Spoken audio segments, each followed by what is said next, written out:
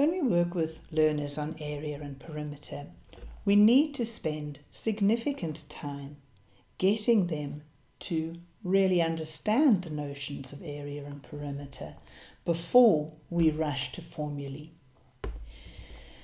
But we also don't want getting them to understand the notion of area and perimeter simply to remain at the level of counting the number of blocks. We also want to extend that out and in the process start developing their geometric eye of seeing how different shapes can fit into other shapes. So there was a lovely example of this in the TIMSS released items where learners were asked how many of the red rectangle would be able to fit into the brown rectangle. And learners having some experience of playing with shapes like this can then provide some very important notions around area.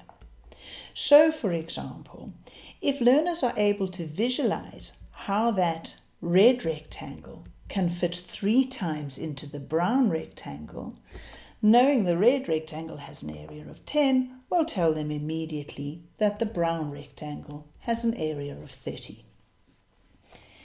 Similarly, they could look at a right-angled triangle like this one and be able to picture that it fits twice into the brown rectangle, and so the area of each of those purple triangles is 15. When learners start working with these ideas, they actually need experience of physically playing with these shapes. So getting some grid paper and cutting out the rectangles and seeing how the one lot of rectangle fits into the other, how triangles can fit into the rectangles, and looking at what the area of each of them is really powerful and important for learners to do. As they gain more experience and are more able to picture it in their own mind, then one can start to move away from the actual physical playing with the paper or grid paper and ask learners to picture, well, how many times will this rectangle be able to fit into that? And therefore, what would the area of this be versus that? Another type of example like this that I like to use is one that gets learners to focus on area and perimeter without any measurements being given. So, for example, if you have a look at this rectangle here, and if I cut it in half and then took those 2 pieces and just rearranged them to make an L, a question I can ask is, how does the area of the rectangle compare with the area of the L? And how does the perimeter of each of them compare? Now, if you have a look at the area story, it's quite easy to see that what you've got is exactly the same area in each case. And that should make sense to us. If we simply cut up and rearrange without doing any overlapping or anything, the area has to remain the same. The perimeter is a little more interesting. So let's have a look at the perimeter. So if we have a look there, that's the same in both the orange, pink and orange.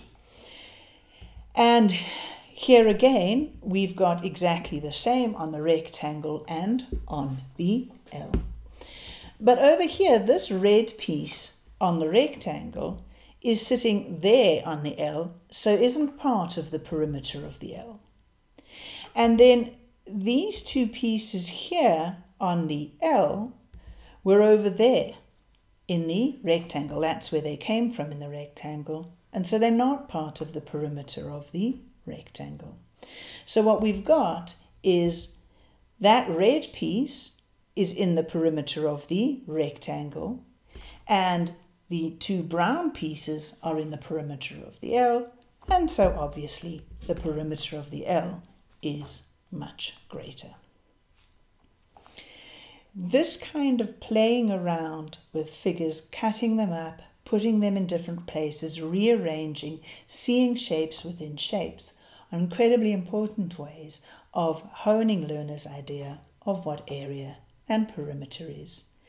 It also is helpful in getting them to develop a geometric eye and to be able to pull apart and see shapes within shapes, which is going to become increasingly important as they move through their work on on geometry as well.